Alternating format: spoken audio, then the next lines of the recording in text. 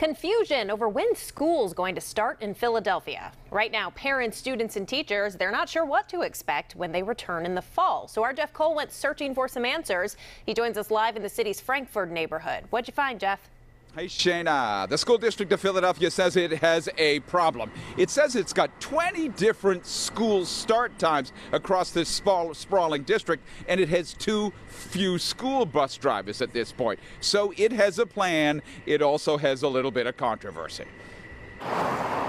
When the new school year opens at Frankford High, not only are students expected to return, but they'll do so 30 minutes earlier at 7:30 a.m. A veteran English teacher here, Mary Reinhold, is concerned for students responsible for their younger siblings in the morning. Even when we started at 8, we had an attendance and a lateness issue. This is going to make that even worse. And unfortunately, our students will miss the advisory that is planned from 7:30 to 8, where we would do social emotional learning. The district says it may pare down what are 20 different start times across the system to just 3. 7:30, 8:15, and 9 a.m. Superintendent William Height says it'll shorten students' bus rides and help with the driver shortage. This three-tiered schedule will also help to address the very real transportation staffing challenges that the school district and other transportation agencies across Philadelphia are currently experiencing due to the pandemic. Jeanette Buxton learned of the schedule change from one of her second-grade twins. What did he tell you? Mom, you know next year we're going to be starting school at 7:30. I'm like, why? That's an hour earlier.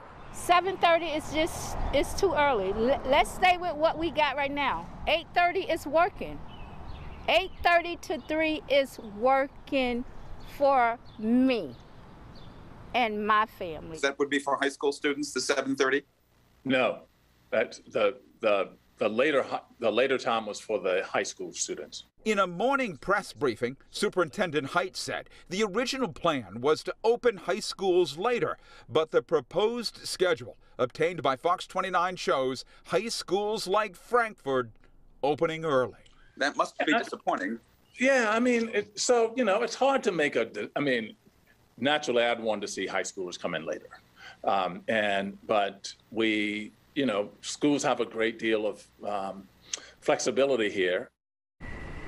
So there's a lot to unpack. Now, the reason why he said that he'd like to see high school kids come in later is because studies show kids that age probably do better if they start school earlier. But we were able to get our hands on this proposed schedule, and it seems to show that a lot of high schools are, in fact, starting at 7:30. Many we spoke to in the district today seem to believe that this schedule that we showed you was really pretty much the final one. But Height said today they're going to take some input.